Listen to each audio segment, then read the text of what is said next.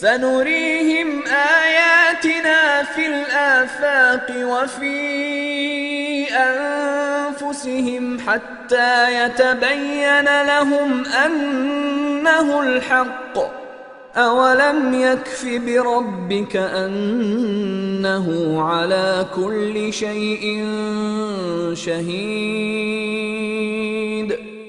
We will show them our signs in the horizons and within themselves until it becomes clear to them that it is the truth. But is it not sufficient concerning your Lord that He is over all things a witness?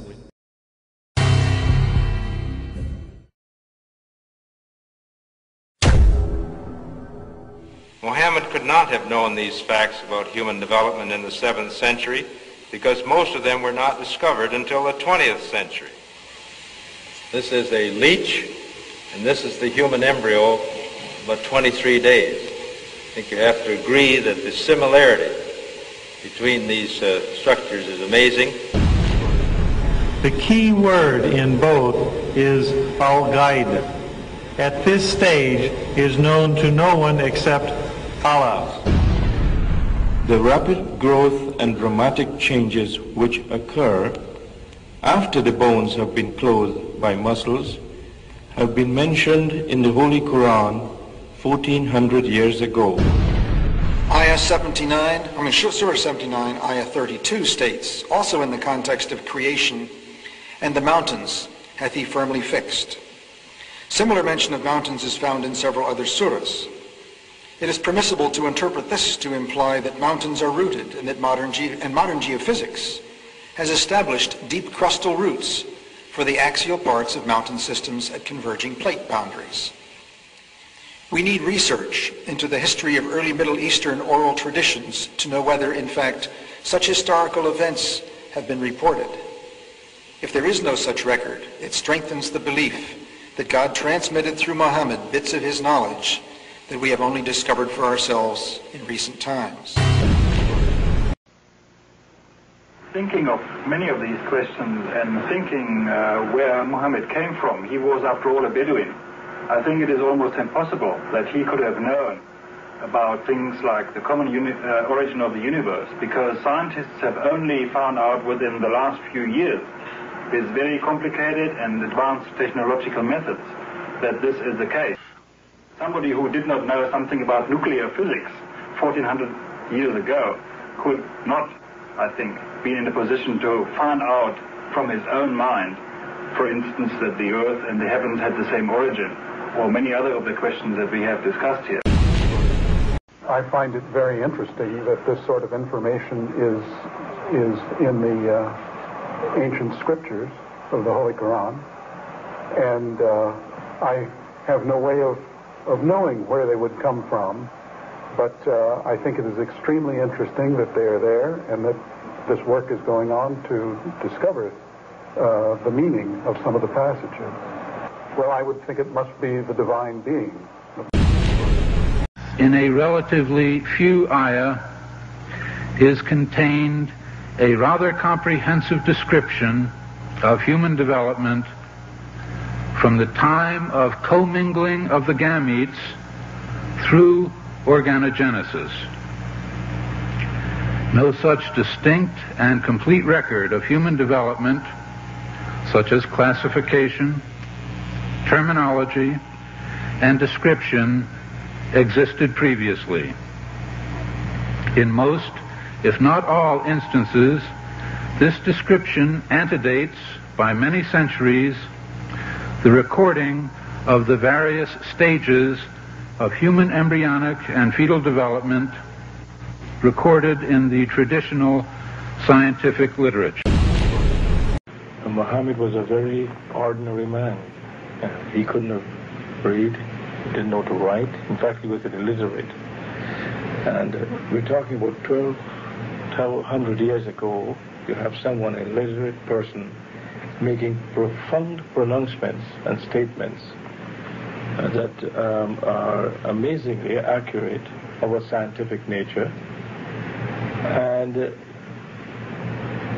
I personally can't see how this could be a mere chance. There are too many accuracies. And like Dr. Moore, I have no difficulty in my mind reconciling that this is a divine inspiration or revelation which led him to these statements. Summary. The Quran describes not only the development of external form, but emphasizes also the internal stages, the stages inside the embryo of its creation and development, emphasizing major events recognized by contemporary science. Thank you for your attention. As a scientist, I can only deal with things which I can specifically see. I can understand embryology and developmental biology. I can understand the words that are translated to me from the Quran. As I gave the example before, if I were to transpose myself into that era, knowing what I do today and describing things, I could not describe the things which were described.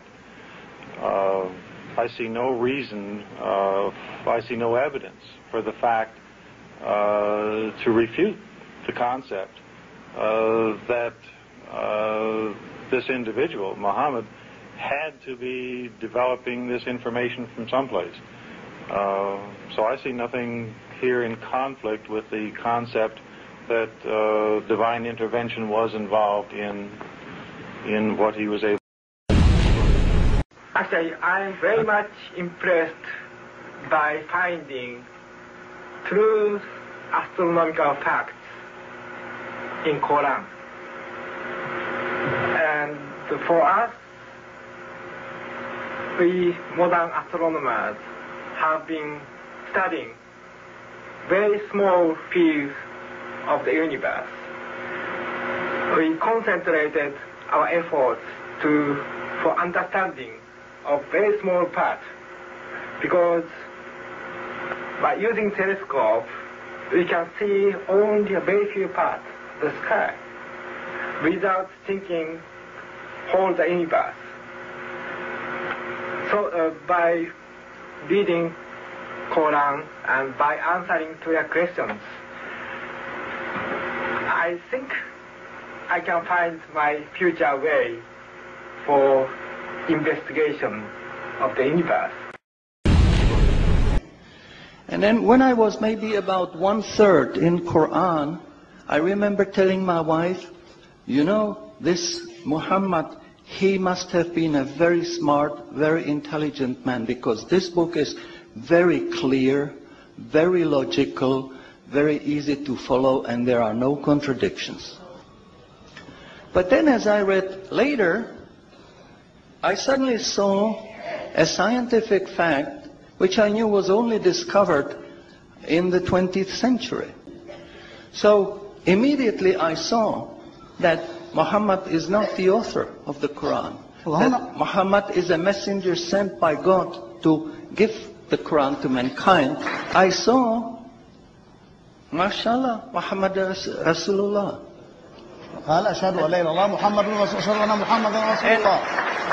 So I said, mashallah, I'm a Muslim. It is a great pleasure and honor for me to introduce to you an eminent scientist and a scholar of Quran,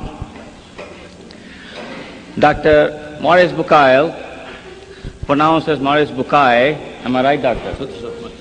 Doesn't matter. Okay. Is a native of France. He is a medical doctor and his specialty is surgery. Ladies and gentlemen, Assalamu alaikum.